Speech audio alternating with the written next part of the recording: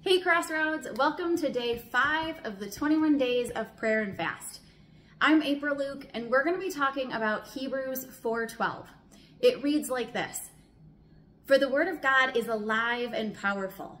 It is sharper than the sharpest two-edged sword, cutting between soul and spirit, between joint and marrow.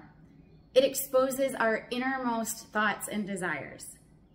Now, right from the get-go, I personally can't help but get excited about the words that God's word is alive.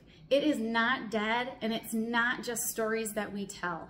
It was alive yesterday, today, and for always. And not only that, but it is powerful and sharp. So much so that it can take us from our deepest, darkest of places and help us find joy and light at the end of the tunnel. Now, this verse finishes out by saying that it exposes our innermost thoughts and desires, which also makes me think of the verse Matthew 6:21, where it states, "Where your treasure is, there lies your heart also."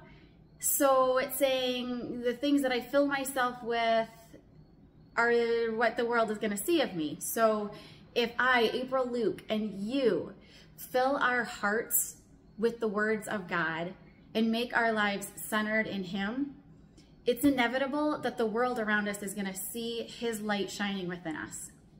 My prayer for you today is that this verse gives you hope and excites you to get into the Word of God. Have a great day.